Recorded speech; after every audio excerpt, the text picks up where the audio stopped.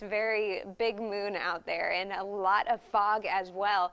Notice 43 right now in Anniston and in Birmingham, 39 in Tuscaloosa, so about a 10-degree drop in temperatures from yesterday. That's because our skies behind all that fog, the skies are mostly clear, which has allowed that air to escape into the atmosphere, that heat to escape into the atmosphere, which keep temperatures very chilly. That's your science fact for this morning.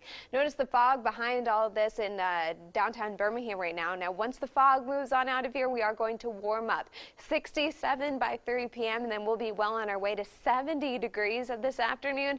Wow, that is way warmer than it could be this time in December, but don't you worry, winter is coming. No rain to show you right now on Storm Track Radar and Futurecast. Notice skies will be pretty clear by the early part of this afternoon, but then through the afternoon into the evening, we will see intermittent periods of some good cloud cover. So just expect a partly cloudy sky through the rest of today.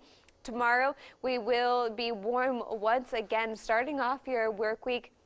Not too chilly. Temperatures in the low 50s around 6:30 in the morning, and then clouds really start to form. And notice the shift of this air pulling in from the south, pulling in a good bit of moisture ahead of a cold front. So we will be right and ready for this cold front to start tracking through early the day on Tuesday and through the rest of the day on Tuesday into Wednesday morning. So we are going to see a good bit of rain with this front. Notice rainfall totals upwards of an inch in some spots, especially in West Alabama, which is good because we were starting to see a drought in West Alabama. So we do need the rain. We could see a few thunderstorms along this cold front Tuesday into Wednesday, but it's not looking like anything will be severe. So that's a good bit of news. Once this cold front moves through, we will start to clear out by Wednesday morning and also cool down. So temperatures will be very chilly Thursday and Friday especially. But for today, we stay unseasonably warm. So Mountain Brook Parade, you're likely not even going to need the jacket.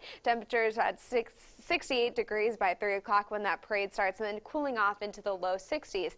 Now, we teased you a little earlier. Everyone gets all excited when we say snow. Now, we are tracking a little bit of a chance Friday night into Saturday. We could have enough moisture to work with to maybe see a few flurries Friday night into Saturday. We're talking very late Friday and not anything huge, Alex, so not looking like it'll be any sort of travel plans if we do see the flurries at all. But hey, wanted to mention that for you because everyone gets all excited when we're talking snow. But notice these